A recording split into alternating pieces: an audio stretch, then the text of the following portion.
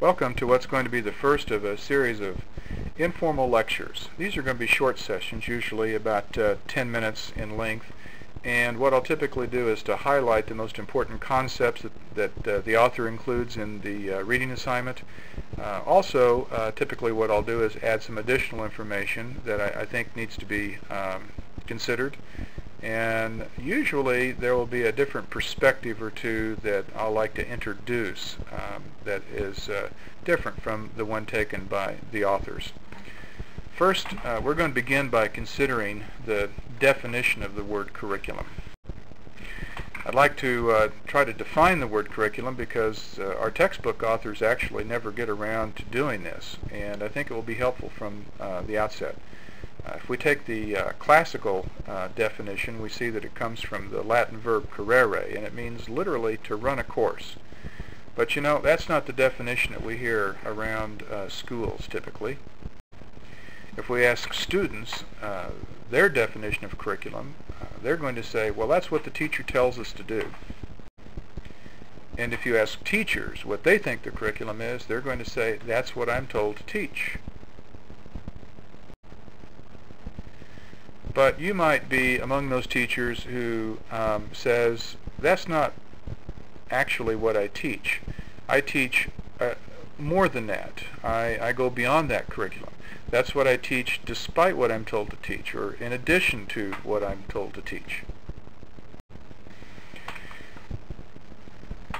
Still, we need a technical definition, a definition that is agreed upon by educators, especially curriculum specialists. And the one that I'm going to use as a starting point for the course comes from Ronald Dole. And you can read the definition yourself, but there are a couple of phrases here that I want to point out as very important to understanding this definition. First, notice that he uses the phrase formal and informal. In other words, there are learning experiences that are extracurricular or even are a part of the hidden curriculum that make up the learning outcomes as well as the formal curriculum. He also uses the phrase content and process. In his definition, how we go about learning is going to be a very important part of the curriculum, as important perhaps even as the subject matter or content that we plan for the curriculum. And understand here too that he's using a rather broad definition of what learning is. When he says knowledge and skills and attitudes and appreciations and values. As correct as Professor Dole's definition is, it's a bit of a mouthful, and so we want to reduce this to a little simpler definition, one that will serve us week to week as we use the term in the various discussions that we have planned. And the one that I would like to propose is simply the curriculum is the sum of all planned learning experiences in a school. But that's not all that goes into the learning process. The curriculum is what we plan. The instruction is how we implement that plan. And the two together are really what produces learning. In this course, however, we're not really focusing on instructional methodologies and techniques. Our interest is going to be what we plan the curriculum to be. And I think we can probably say that in about 3 words: why, what, and how. That would be all you need to know about curriculum. Now, of course, as soon as I say that, I've got to also sort of warn us that when we begin to unpack the meaning of each of these 3 words, we see that there's a little bit more to it than that. The why refers to purpose and goals. The purposes of a formal education, and the goals, the learning outcomes that we hope students accomplish as a result of that education. The what refers to the content, the subject matter and the skills and the values and the attitudes that we hope to incorporate into the curriculum. And the how refers to the learning process and the actual method of teaching. Now, if we look at the why, purpose and goals, we see that there is a tension between the traditionalists and the progressivists. Now, in a couple of weeks, we're actually going to take up a discussion of this tension when we consider curriculum theory. For right now, what I want to do is to just introduce the idea that curriculum planning is actually a decision-making process. It's a process of making decisions about why and what and how. And most importantly, who makes those decisions. When we look at the term what, or content, we see that there are really three technical terms that apply to curriculum that we need to grasp right here at the outset: scope, sequence, and articulation. Scope refers to how much, the extent of the curriculum. And there really are three issues that we need to take up when we talk about scope. The first is breadth and depth. How broad the curriculum should be, that is, how much subject matter we should try to cover, and how deep the curriculum should be, how complex, how detailed. The second is what we refer to as the canon versus a modern perspective on curriculum. The canon would refer to our notion that the curriculum should be based upon historic knowledge and subject matter of timeless and enduring value. The other perspective on that is that the curriculum needs to be relevant, current, needs to be focused on contemporary issues and future-oriented. Third issue that we need to take up when we discuss scope is whether the curriculum the content of the curriculum should be standardized across all of the districts in a state or all of the states in a nation, or whether the scope of the curriculum, that is, what's included in the curriculum, should be simply a matter of local control, that is, decided by individual schools or school districts. When we take up the matter of sequence, we're asking in what order should the knowledge be structured. And there's another aspect of sequence that we need to look at, and that is articulation. The way I would like to explain this is to consider the analogy of a train. You know, you can put all of the cars in the right order, the engine first, and then the freight cars, and the caboose at the end. But unless you actually couple these cars together, unless you join them together, you don't really have a train. You just have a series of train cars. And a curriculum is the same way. We can put the aspects of a curriculum in the right order, but unless we join them together, unless we fit them together so that there is continuity from grade level to grade level or subject to subject, then we don't have a curriculum. We just have segments of knowledge, independent skills. Now, the two dimensions of articulation are vertical and horizontal. Vertical articulation refers to the continuity of the curriculum from grade level to grade level. Horizontal articulation, on the other hand, refers to the integration of subject matter across disciplines within a grade level.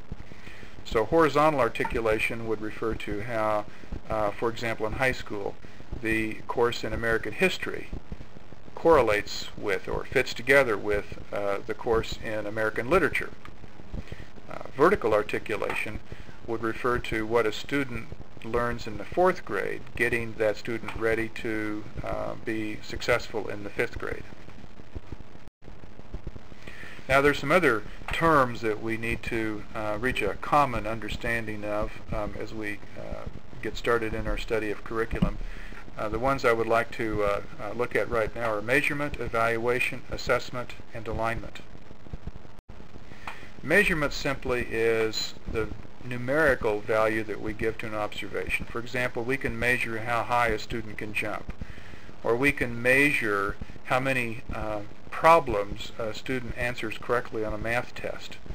These, however, are just raw scores or raw information, and don't tell us too much in ways of describing how that student performs in relation to other students, or how that student performs in relation to a criterion or a standard.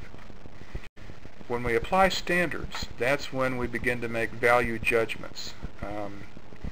We have to first measure accomplishment or achievement or progress, then we make value judgments about that measurement. So for example, if a student answers 18 problems correctly, that doesn't tell us too much other than what the student's raw score on a test is. But if we say that that score of 18 is average, that is, that score represents what most of the students at that point in time also do on that particular test, then we can make the value judgment that that student is making average progress. Now there's another term that gets used in measurement and evaluation discussions. That's assessment. All too often the term is used as a synonym to evaluation, and it actually goes a little bit beyond what we normally associate as the meaning of the term evaluation. Assessment is evaluation used for the purpose of guiding future educational progress. I think this is an important distinction that we make because when we assess a student, what we're doing is measuring a student's progress, making a value judgment about that student's progress, but the purpose is to inform educational decisions that will help that student improve. Evaluation, on the other hand, has a bit more finality to it. The difference between the two words, I think, can be understood better if we sort of understand the etymology of them. When we use the term evaluate, we are literally making a value judgment about a student. When we use the word assessment, we're using a word that comes to us from the Latin through the French, and it means literally to sit beside, to guide, to advise. And that's what we're trying to do when we conduct assessment. We're trying to gain information to use for the purpose of advising future educational progress. Alignment refers to how a test actually matches up with what we think is supposed to be taught in the curriculum. If we have perfect alignment, then the test is going to be a perfect match with what we think the curriculum is supposed to be teaching. Let me show this to you in a diagram. If we think of the curriculum as what's supposed to be taught, the sum of all planned learning experiences, and that's represented by the circle on the top, and in the instruments that we're going to be using to evaluate how students achieve in that curriculum, and we represent that by the circle at the bottom, we can see in this case that we have just barely the two circles overlapping one another. In other words, the test that we're using is not really matching up with what it is that is supposed to be taught. Now if we had perfect alignment, then these two circles would be congruent. One of the issues that we're dealing with in California right now is the matter of curriculum alignment. The state tests actually matching up with the state curriculum framework, and those curriculum frameworks matching up with the district curriculum guides.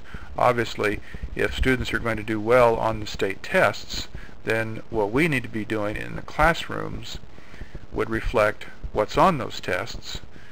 What's on those tests needs to be reflected in the state's curriculum standards, and those state curriculum standards need to be consistent with what our district curriculum guides are. Getting all of these documents to fit together is what we call curriculum alignment. Okay, now we're ready to get started with the rest of the course. I think all of the instructions are going to be self-explanatory. If you click on the buttons on the left of the screen, then you'll see what you're supposed to be doing with the different assignments. There will be one that's due this week. That's the reader response to our reading assignment. And then I've also outlined the instructions for the course projects that you need to begin working on. If you have any questions about these, anything that's not quite clear, then don't hesitate to email me with your question, or if you're more comfortable just calling me on the phone, that's okay too. Look forward to hearing from you, and good luck with the assignments this week.